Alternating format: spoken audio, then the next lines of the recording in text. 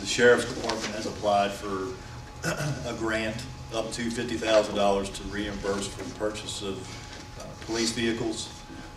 This is a standard resolution that USDA rule development requires applicants to adopt prior to release of the funds. The grant has been approved by USDA.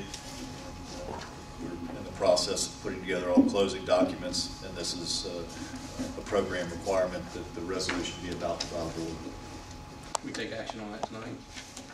So Yes, wait. It doesn't require any funding from us, though.